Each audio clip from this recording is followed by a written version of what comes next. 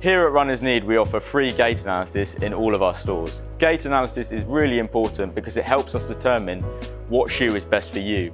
Whether you're overpronating and need a structured shoe, or you're a neutral or supinated runner and need a neutral shoe.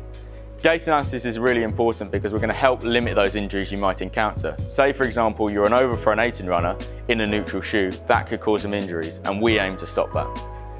Here at Chertsey, we'll start our customers off in a neutral shoe, like the Nike Free Run.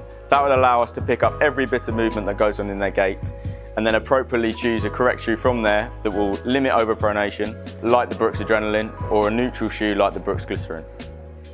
So the next stage of the process is to get the customer up on the treadmill. We'll analyse their running style for about 30 seconds of video. We'll slow this video down with the customer and we'll determine if they overpronate, supinate, or maintain a neutral running style.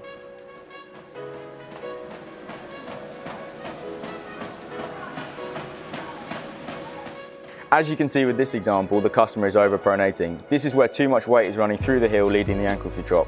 This could potentially cause any injuries in the future. We'd recommend a pair of structured shoes to fix this.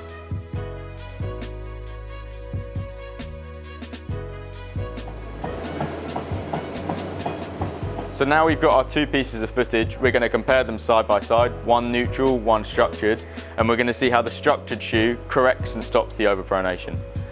As you can see, on the left-hand side, the unsupportive neutral Nike Free is causing the customer to overpronate, whereas on the right-hand side, the supportive structured Brooks Adrenaline is stopping that overpronation, which is going to help limit injuries in the future.